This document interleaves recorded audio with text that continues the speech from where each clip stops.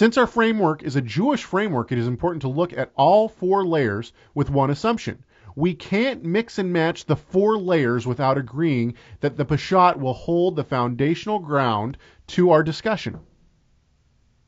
If we deviate from the Peshat, we can find many clues and secrets in the Hebrew Bible, as one can point to a picture of Messiah from any verse of the Bible. Okay, now later he says, now keep that in mind, then down just a little bit he says, on the other hand, in order to get a true portrait of Messiah and his identity from a Jewish understanding, we must consider the entire Pardes framework, especially if we are to understand Yeshua as the Messiah.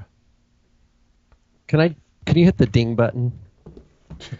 Can I? Of course I can. Okay. From a Jewish understanding. Yeah, and this is that's where a straw man. Is there this monolithic Jewish understanding? No.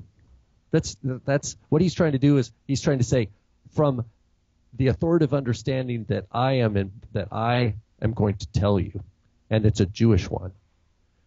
But there's no one Jewish understanding.